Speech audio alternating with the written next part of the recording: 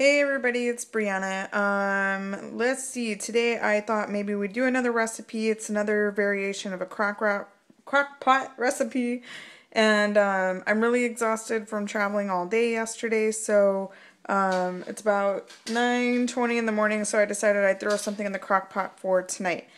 What I am doing is a variation on my crock pot book recipe on chicken tortilla soup. I am omitting the tortilla part of it, but I'm going to see how this chicken comes out. Maybe we can use it as a filling or topper for salads or romaine lettuce wraps, whatever. So I have my chicken boobs, chicken breast, boneless, skinless, and then I have, there's chicken broth in here, 1 can, and also 1 can of diced tomatoes. So these are the ingredients, just chicken broth, get the lower sodium.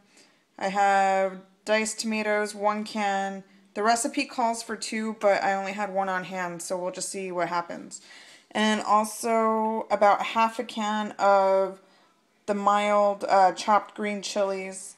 I only used about half, and then I'll put the rest away for later.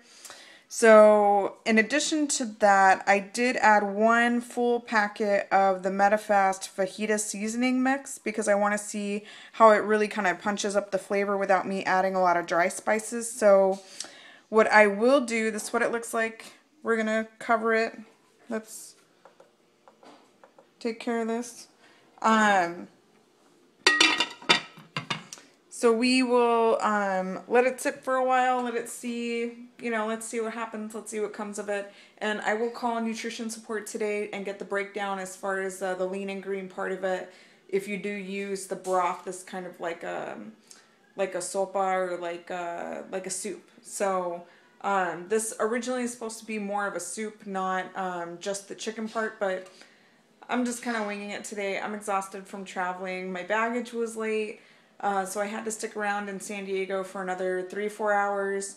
Then I went back to the airport. My bag still wasn't there. I got maybe, 30 minutes outside of San Diego. They called me and my bag showed up. So I went back to go get it. So I was on a flight for 4.5 hours. Then I was driving for like almost 3 hours. And I am exhausted today, but I'm happy to be home. I hope you guys enjoyed seeing me around in Chicago, and later on tonight we will take a look at this and see how it turns out. Alright, I'll see you guys. Bye.